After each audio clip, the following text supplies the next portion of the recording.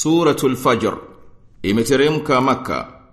Imeanza sura hii kwa viapo vya mambo yanayoonekana namna mbalimbali yanayopelekea kuangalia athari ya kudra kwamba wanaomkanya Mwenyezi Mungu na kukanya kufufuliwa watakujaadhibiwa kama walivyokwisha adhibiwa waliokadhibisha kabla yao.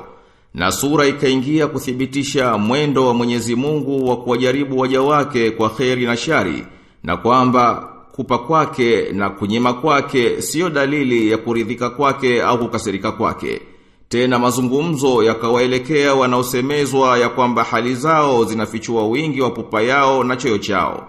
Kisha inahitimisha kwa kuashiria majuto ya wanaopindukia kiasi na kutamani kwao kwamba laiti wangelitanguliza mema ya kuwaokoa na hayo wanayoteseka nayo ya vitisho vya siku ya kiyama, na yanayokuwa ya kuiliwaza nafsi iliyotanguliza mema, wale sikiuke mipaka, na itakavyoitwa iingie pamoja na waliokirimiwa miongoni mwa waja wa Mwenyezi Mungu katika pepo ya Mwenyezi Mungu. Bismillahirrahmanirrahim. Kwa jina la Mwenyezi Mungu, mwingi wa rehema, mwenye kurehemu. Wal-fajr.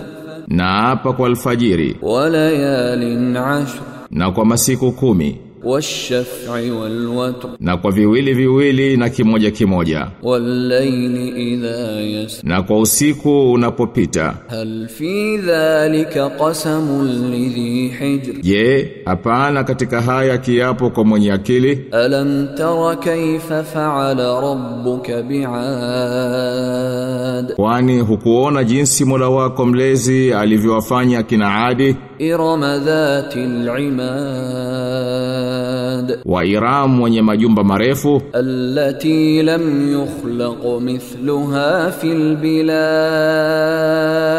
Ambao haukuumbwa mfano wake katika nchi. Wa Thamud alladhina jabu as-sakhra bilwad. Na Thamudi waliochonga majabali huko bondeni. Wa Fir'auna dhil autad. Na Firauni mwenye vigingi. Alladhina taghaw fil bilad. Ambao walifanya jeuri katika nchi. Fa aktharu fiha al-fasad. Wakakithirisha humo ufisadi. Fasabba alayhim rabbuka sawta adhab. Basi Mola wako mlezi aliwapiga mjeledi wa adhabu. Inna rabbaka labil mirsad. Hakika Mola wako mlezi yupo kwenye mavizio anawavizia. Fa ammal insanu idha mabtalahu rabbuhu fa akramahu wa na'amahu fa yaqulu rabbi akraman. Ama mtu anapojaribiwa na Mola wake mlezi akamkirimu na akamneemesha, husema Mola wangu mlezi amenikirimu. Wa amma idha mabtalahu faqadara alayhi rizqahu fayaqulu rabbi ahanan. Na ama anapomjaribu akampunguzia riziki yake husema Mola wangu mlezi amenitia unyonge. Kalla bal la tukrimuna al-yatim. Sivyo hivyo, bali nyinyi hamuwakirimu mayatima. Wala tahadduna ala ta'amil miskin. Wala hamhimizani kulisha maskini. Wa ta'kuluna at-turatha aklan lamma. Na mnakula urithi kwa ulaji wa pupa. Wa tuhibbuna al-mala hubban jamma. Na mnapenda mali pendo la kupita kiasi. Kalla idha dukkatil ardu dakkan dakka. Sivyo hivyo, itakapovunjwa ardhi vipande vipande.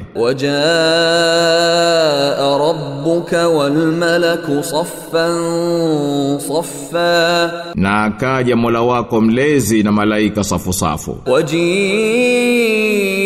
yawma idhin bi jahannam.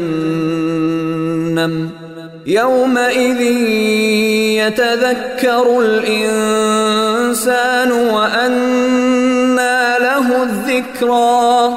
Na ikaletwa jahannam siku hiyo mtu atakumbuka. Lakini kukumbuka huko kutamfaa nini? Yaqulu ya laitani qaddamtu li hayati, atasema laiti ningelijitanguliza kwa uhai wangu. Fa yawma idhil la yu'adhibu 'adhabahu ahad, basi siku hiyo hataadhibu yoyote namna ya kuadhibu kwake. Wala yuthiqu wathaqahu ahad, wala hatafunga yoyote kama kufunga kwake. Ya ayyatuhan nafsul mutma'innah, ewe nafsi iliyotua, irji'i ila rabbiki radiyatan mardiyah, rejea kwa Mola wako mlezi umeridhika na umemridhisha. Fadkhuli fi ibadi, basi ingia miongoni mwa waja wangu. Wadkhuli jannati, na ingia katika pepo yangu.